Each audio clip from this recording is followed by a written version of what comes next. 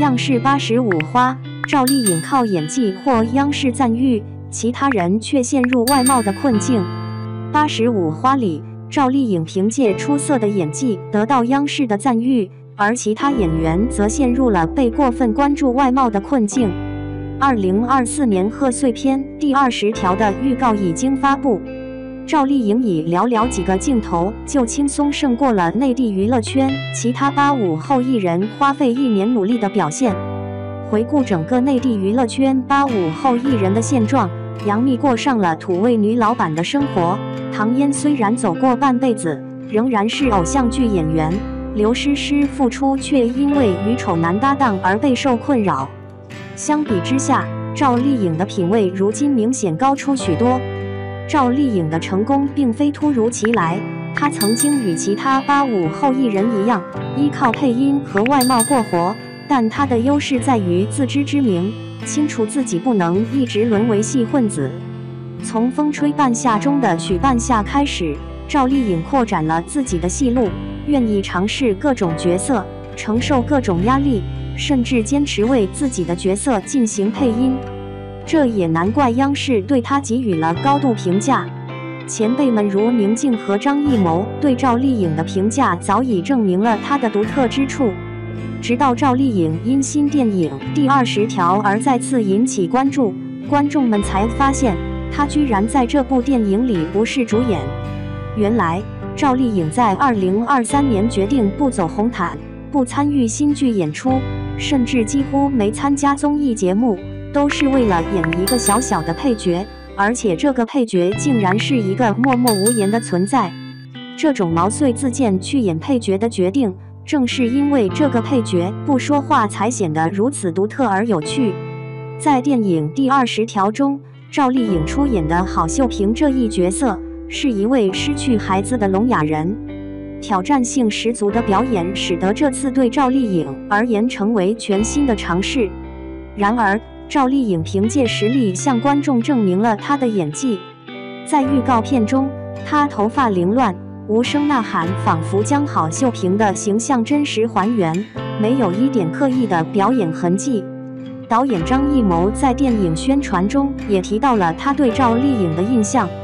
一开始，他以为赵丽颖性格孤僻，因为她总是一个人静静坐着。然而，后来张艺谋才发现，赵丽颖之所以显得孤僻，是因为她专注于入戏，提前找到了角色的状态。相比那些只顾嘻嘻哈哈的演员，她展现了更为严谨的态度。正是由于这份认真的态度，赵丽颖在第20条中成功将一个小配角演绎得非常出彩，表现丝毫不逊色于主演。可以说，在这部由张艺谋执导的贺岁电影中，即使剧本和主演出现问题，赵丽颖的出色表演也足以保证电影不会有质量问题。不仅仅是张艺谋，曾经与赵丽颖合作过的导演于正也对她在陪跑白玉兰奖项上的表现表示了惋惜，认为她完全配得上这一荣誉。就连赵丽颖的老前辈宁静也在综艺中夸赞她的认真，表示赵丽颖一心致力于演戏，很少参加综艺，与自己贪玩的性格形成鲜明对比。实力派宁静对这位后辈的喜爱，可不仅仅体现在短短2句俏皮话中。这位勤恳好学的女演员，真是让人央视电影频道都忍不住在一期影评节目中专门夸奖她。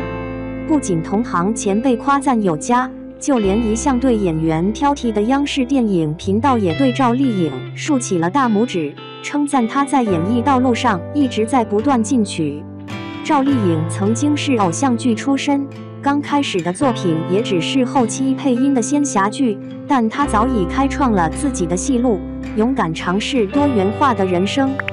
回到大家面前后，她完全抓住了观众的期待，成功转型为中年女演员，出演了一系列优秀的作品，让观众重新认识了她的演技。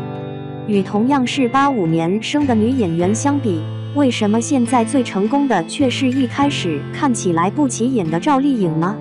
经历了婚姻和生子的她的复出之路并非一帆风顺。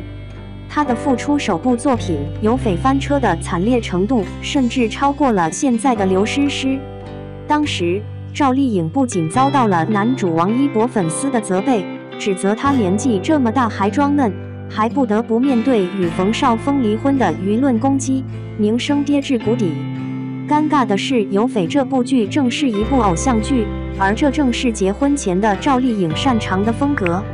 然而，时过境迁，虽然她的美貌依旧，但她的气质早已发生了变化。赵丽颖并非因为年过中年就不能再演清纯小姑娘，然而在某部剧中，她的眼神显得乏味，不禁让人想起那句“一孕傻3年”。当观众纷纷感到失望并离场，认为赵丽颖已经不再是过去的样子时，《风吹半夏》的播出却让大家看到了一个崭新的赵丽颖。她不再是那个邻家姑娘，也摆脱了偶像女主的形象，直接展现出霸气的大姐形象。更令人惊喜的是，在《风吹半夏》中，赵丽颖还亲自进行了配音。尽管她并非出身于戏剧专业，却成功地呈现出许半夏独有的坚韧感。这一转变让赵丽颖真正实现了自我蜕变，成为了第一个成功转型的85花，摆脱了偶像剧的阴影。特别是在其他85花的现状下，赵丽颖的拼劲显得格外可贵。相比之下，已经成为资本大佬的杨幂显得尤为突出。离婚后重新投身拍戏，原本选择了大女人路线，然而她的表演效果始终透露着一股女版张翰的味道。如果在结婚之前，她选择拍摄充满情感和爱情的偶像剧，可能会更受欢迎，但年龄摆在那里，却依然停滞不前，观众也就不再客气了。刘诗诗的情况相当狼狈，不仅缺乏强大的背景支持，而且由于选择了一部不够成功的剧本回归，结果成了古装丑男的陪衬，被对方的粉丝痛批不已，实在是遭遇不浅。至于唐嫣，虽然她在结婚后相对低调，但幸运的是，2023年底出演的《繁花》再次为她赢得了关注。然而随之而来的后续问题却仍然令人忧虑。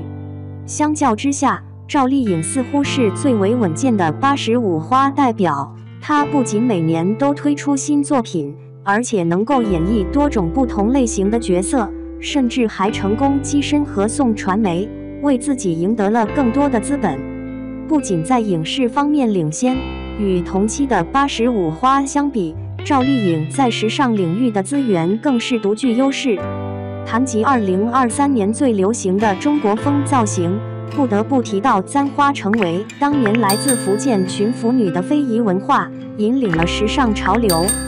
这一风潮的爆发竟然始于赵丽颖一次的时尚造型。这个在年初亮相的造型，不仅在全年都备受瞩目，甚至还引发了各种2次创作。赵丽颖头戴鲜花，身穿渔女服装，展现出劳动女子的美感，真正呈现了中华儿女的独特风采。相较于那些缺乏文化内涵的外来品，更显大气不少。在赵丽颖的引领下，福建巡抚女簪花成为了热门的旅游项目，更多人开始认识美丽的传统文化。而赵丽颖也并非第一次为非遗文化进行推广。和其他女明星一味在红毯上追求所谓的高定时尚，刻意迎合西方审美并传播外国文化，将自己变成衣架的行为，与赵丽颖形成鲜明对比。在整个2023年里，赵丽颖虽然很少出现在红毯上，但她所引起的时尚关注度却毫无疑问的能够排在娱乐圈内的前列。甚至在自己的生日当天，赵丽颖亲自宣扬中华非遗手工扎染的魅力，身着白裙兰花，展现出一种富有生命力的美感。作为一位明星，赵丽颖深知自己承担的社会责任，因此她积极参与中华文化元素的宣传工作，为之贡献力量。赵丽颖的宣传活动不仅展现了中国传统华服的美丽，引领了全新的潮流，同时再次证明了她优雅气质的独特魅力，无需依赖大牌高定来提升形象。甚至在1月12日的各地文旅抢人式宣传中，赵丽颖还积极回应河北文旅官方，大力宣传河北的旅游事业，温暖了众多河北老乡的心。作为一位在演技上不断进取，同时在时尚潮流中展现社会责任感的女明星，赵丽颖深受人们喜爱。她不是只能穿红毯上高定，而是更愿意推崇手工非遗，因为这才更有性价比。